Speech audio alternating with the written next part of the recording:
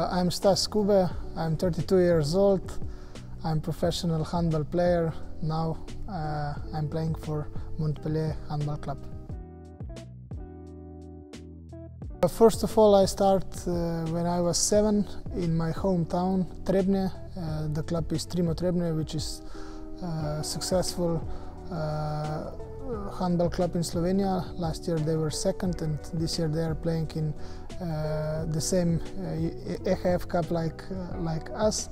After from Trebnje I went to Villeminot, then to Szeged, Vardar, Brest, and now I'm here in Montpellier. Biggest success in my career was winning the Champions League 2019 with Vardar.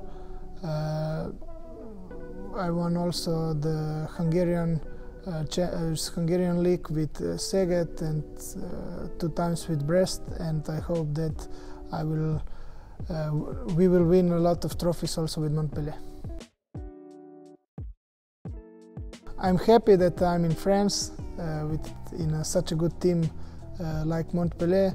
I can't wait that we start to work and improve every day, and of course winning the matches with our team.